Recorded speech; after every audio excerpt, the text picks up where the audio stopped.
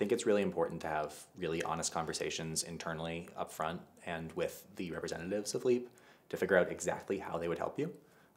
It's pretty clearly a program that works better if you know what you're trying to get out of it. And coming in saying, I don't know, I want to grow, is not going to work nearly as well as, I think we have a good product, but we need a new message. Or, we have a great idea, but we haven't actually tried this out on any animals yet, and we think that the shelters that Michelson works with will be our way to sort of explore this.